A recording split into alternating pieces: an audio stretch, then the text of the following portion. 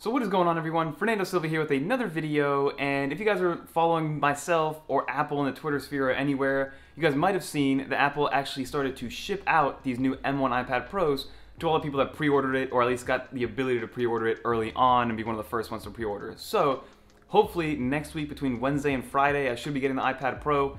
It's looking like they're going to be holding them until that Friday to ship them out to people, so the public doesn't get them until Friday. But let's see, maybe FedEx or UPS surprises us and we'll get it a little bit early. But in the meantime, we've seen in the news that there have been some Geekbench scores that have been released on this new M1 iPad Pro, and the results are pretty insane. So that's what this video is. Let's talk about it.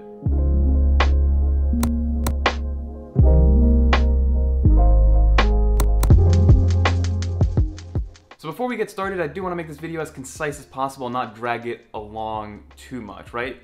So to begin with, to bring a caveat to this, I do believe, there isn't confirmation, but I do believe that the test that we're going to see and these numbers that we're going to see are going to be talking about the 12.9-inch iPad Pro that might even have 16 gigs of RAM, because we're thinking if Apple or the person that actually ran these tests wanted to show off the power of these iPads, these M1 iPads, they're going to choose the best one possible. So my opinion is that this is the 12.9 16 gigabyte variant, but I could be totally wrong and this could be the base model. But now let's get into it, and before we actually start talking about the iPad Pro Geekbench numbers, let's get right into kind of like a base level so I can show you guys exactly what the M1 chip is doing on like the MacBook Air, the MacBook Pro, the Mac Mini, and things along those lines. So I'm going to pop up the numbers for the M1 scores right here on the, like the MacBook Air, the MacBook Pro, and these are the single core scores, right? So this is going to take advantage of quick tasks, like text editing, messaging, email, web surfing, kind of really quick tasks that don't require a lot of heavy usage. So that's what the single core score is for, right? And you can see that with the M1 processor, we're looking in the low 1700s, which is great, especially compared to what Intel was giving us back before the M1 was out, which is on the low thousands, right? Especially with the, the i9, like the greatest and latest Intel was still nowhere near to match what the M1 was doing, at least on Mac OS and on these Mac hardware computers. And then if you transfer over to the multi-core scores, you can see that these M1 processors are pushing 7,000 plus, the mid 7,000s in terms of multi-core score. And multi-core, again, is mostly for more intense tasks, right? 4K editing video, Photoshop, rendering huge resolution images, having a ton of PowerPoint presentations open at the same time because you guys want me to throw in some business stuff in there, not just creative stuff, being able to have multiple LinkedIn tabs open at once. That is what, the multi-core score is for. It brings in the GPU, kind of just amplifies and multiplies everything, right? So we're sitting around 7,500, 7,400, which again is great, especially compared to what Intel was giving us, because you can see that even the 16-inch Intel i9 MacBook Pro from 2019, I believe it was, is still sitting way below that MacBook Air. So now that we have that baseline, right, those are the M1 model MacBooks, and then also comparing it to some Intel MacBooks from 2019. But if we go now to the iOS and iPadOS side, right, so I'm going to show it right here. You can see that the most powerful single core score is coming from that A14 Bionic on the iPad Air 4 with a score of around 1600, mid 1600s, which again is creeping up to that M1 level, right? So think about that for a second. So you're only about 50 to 100 points away from being at the M1 single core level in the A14 Bionic, and that's a $600 iPad Air 4. So it's very, very powerful from a single core perspective, and it makes sense, right? Because the A14 and the M1 are so similar in architecture that from a single core perspective, it just makes sense to put the M1 in the new iPads, and also you'll get a tiny little bump. But again, we're getting closer to the M1 chip with just the A14 Bionic.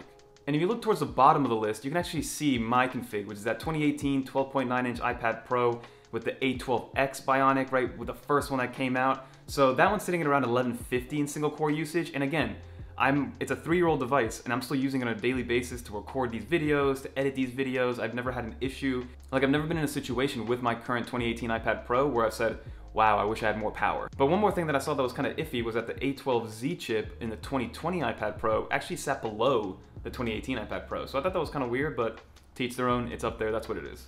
So now if I put over the multi-core scores for these iOS and iPadOS devices, you can see that now the iPad Air 4 is actually at the bottom. And the reason that is because the A14 doesn't have as many GPU cores, right? So once it gets into that multi-core performance, the multiplier isn't as high, and that's why you're only seeing about 4,000 or 4,800 for that processor from a multi-core perspective. And that's what the selling point with the iPad Air 4 was. From a quick standpoint, it's going to be the fastest thing you ever had, but if you want something a little bit more powerful, you're going to want to go with the A12X or the A12Z or the M1, right? That's what the selling point was between the Air 4 and the first tier iPad Pro. The multi-core performance is just a lot better. So now that we have the baseline on the iOS and iPadOS devices running the A14, A12 architecture, which is again very similar to the M1, now let's pop up these leaks, right? So the leaks are going to be right here, and again, my belief is that this is a 12.9-inch 16GB iPad Pro. I could be wrong, but I do think that if somebody's going to be putting these numbers out there, they're going to show you the latest and greatest. But again, at the same time, maybe they're showing us the baseline model to show you just how powerful even the baseline model is. But if I show you these single core scores, right, with the 2021 M1 iPad Pro, you're sitting at the low 1700s for single core score usage, right? Which is right on par with the M1 MacBook Air, MacBook Pro, Mac Mini. So you're sitting in the same realm, which makes sense. But at the same time, think about how thin that is. So the thermals inside the iPad Pro can't physically be as good, and it's still pushing out that power, which is amazing to see. And then if you compare it to my 2018 iPad Pro, you're looking at about a 50 to 60% increase in single core like power, right? So that's gonna be a nice little upgrade. Again, I haven't been in a situation where I'm yearning for more power, but more power I'm not gonna say no to, right?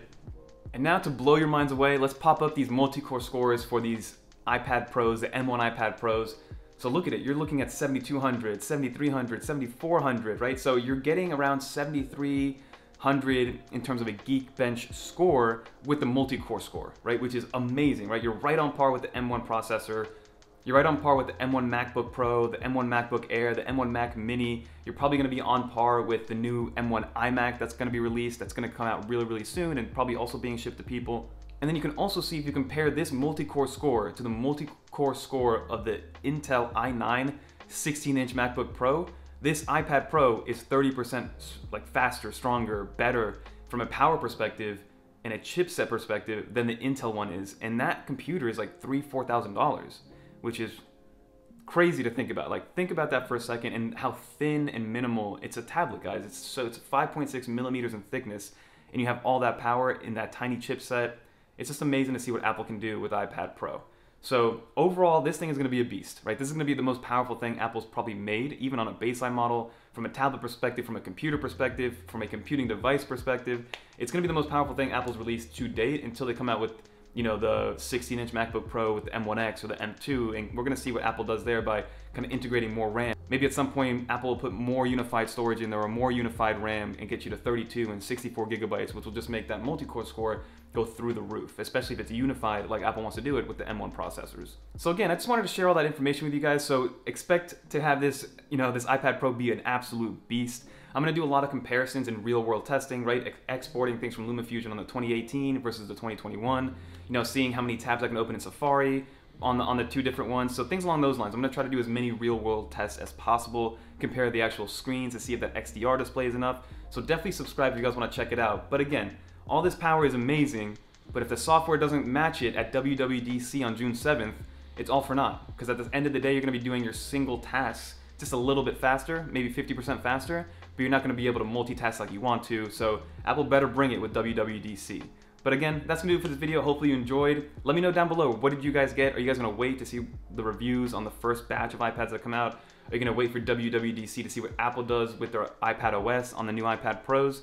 Let me know down below. I'm always curious to find out more in terms of what you guys are purchasing and why you're purchasing it. But don't forget to like, comment, subscribe. Until next time, let's get to 25K before that new iPad Pro comes out and gets into the studio, because that'd be cool. We're pretty close to it. But until next time, peace.